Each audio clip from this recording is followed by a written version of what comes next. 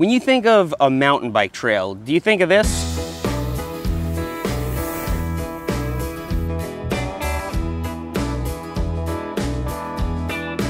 Well, actually, it is a mountain bike trail. It's called the Masterpiece. You can find it on Trail Forks. It was built by Gas, a very talented trail building company, and it got a ton of traffic. They were doing a lot of maintenance on it.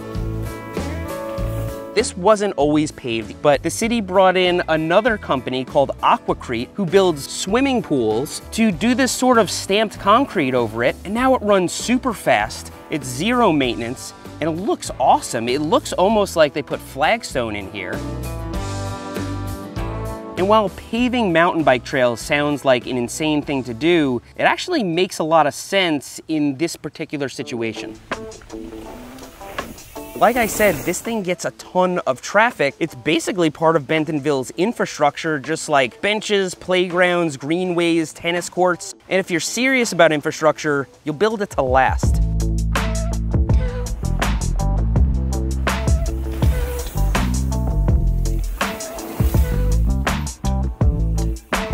And so people joke about Bentonville paving their trails. They made it too smooth. They turned it into a sidewalk. But Bentonville does pave some of their mountain bike trails strategically, not only to make them easier to maintain, but to make them more fun. Check this out.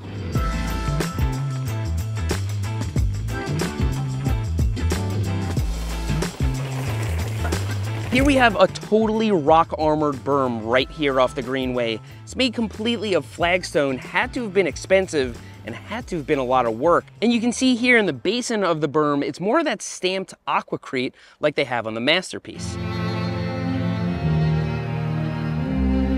And yes, as I said, this is expensive, but you know what else is expensive? Paying somebody to maintain the most heavily used berms in all of Bentonville. This is right off the greenway, right at the top. People use this to get everywhere. So given the fact that almost every tourist that comes through Bentonville is gonna pass through this berm, there's gonna be a lot of people dragging their brakes through it. And so this is a really, really smart thing to do. No braking bumps, no problems. Now here you can see where these mountain bike trails actually intersect the greenway, and they're armored with more of that flagstone and stamped concrete. That's to keep dirt from washing out onto the greenway and creating more maintenance. So when it rains, when tires are kicking up dust, it's another maintenance task that doesn't have to be done, and it makes a nice transition between the trail and the greenway.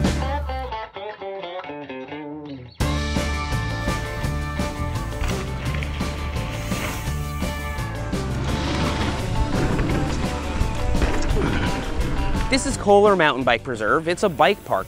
There's tons of fun stuff up there, drops and jumps. And to get there, they have a paved climbing trail. This wasn't always paved either, but the place got a lot of traffic, and why should you be putting maintenance into a climbing trail at a bike park? People aren't coming here for a natural experience. They're coming here to get outside and have fun and go fast. And in the long run, this really pays off because you get up to the top a lot easier. People can use it as a walking path. It requires zero maintenance. And I gotta say, when you're trying to cram in as many laps as possible, it's pretty nice. And they called it pedal assist, which is kind of funny because even when you're not on an e-bike, it feels like you're riding one. Now, it's true that purists may scoff at this. If you believe the Enduro Bros, they're gonna tell you that all of Bentonville is just smooth, paved trails, flow trails. But if you like pedal a little bit, there's actually a lot of hand-cut single track tech. Also, if you call yourself a purist, what are you doing riding flow trails and jumps? Go out into the woods where you belong.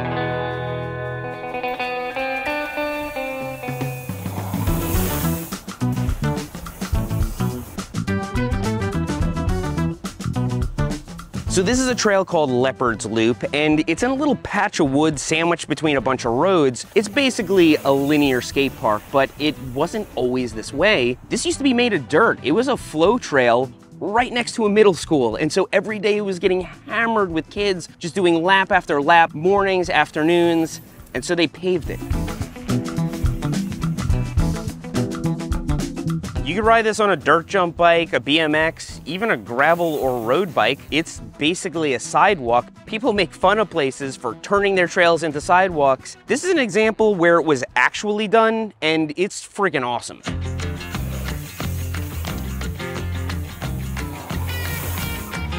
Now you might be thinking, that sounds really expensive for a local flow trail, but as a city, think about it. When this was made of dirt, it would have required maintenance. If you were to hire a professional trail building company to maintain a trail like this, I'm estimating you'd be looking at about $15,000 to $20,000 per year. Now, with an in-house maintenance crew or volunteers, that could be significantly reduced. But this is city infrastructure here, and so let's assume it costs $15,000 a year to keep this trail running perfectly. To pave it is $7 per square foot. This has a 5 to 6 foot width. It's about 1,000 linear feet. So we're looking at between $40,000 and $50,000. That's a lot of savings over the long run. In under 4 years, that would pay for itself. And then you have a sick paved flow trail that runs fast and feels good. What do you suppose a tennis court costs?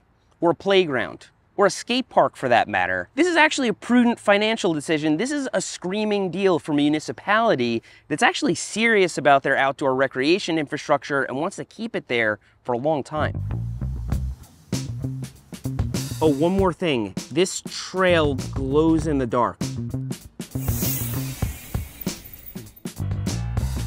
So yeah, if you were to ride this at dusk or come through with some lights and then take another lap, these little pieces of aggregate would be glowing, which is just, it's extra. Yes, you can actually see the trail long after it's gotten dark out, but my GoPro won't pick it up, and so we're using these lights to charge it. And then it looks insane. But the crazy part is, this is not the only sick trail that's paved and glows in the dark. And then there's Choo Choo. This is another paved trail with that same glow-in-the-dark aggregate. This has existed for at least the better part of 10 years, and it wasn't paved then. They put the pavement on it because this trail was getting so much traffic. There's a neighborhood right up there. I can see people driving to work right now, and trail was getting absolutely hammered because it has the sickest berms.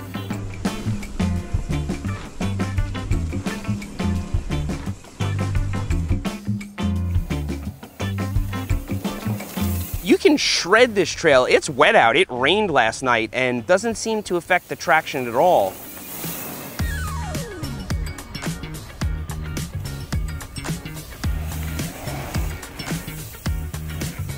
Most everyone around these parts knows about Choo Choo. Tourists come and ride it. It is definitely a famous trail at this point, and it is yet another trail in Bentonville that has been paved with asphalt. Then there are the A Street jumps. Pardon the noise, we're right next to an active road.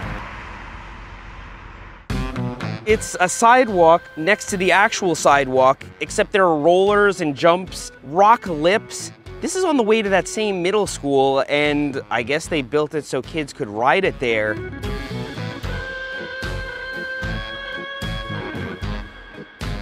This is just completely insane.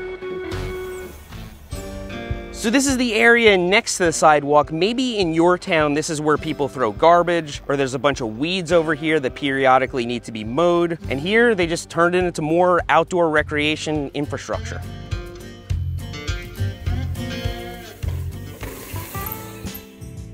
So I never thought I'd be standing here telling you guys about the benefits of paving mountain bike trails, but when you're not pretending to have a natural experience, when it's an urban setting where you're trying to have fun or use it for transportation, it actually makes a lot of sense from a riding standpoint and from a financial standpoint, and my mind's kind of blown. I've been in Bentonville this entire month, just kind of spending time here almost like a resident would. Thank you, Visit Bentonville, for making this trip possible. If you want to see the other videos I shot here, there's a playlist below with all of them in order. I hope you found this video interesting. I hope you learned something, and if you didn't, I hope you at least found it entertaining. Thanks for riding with me today, and I'll see you next time.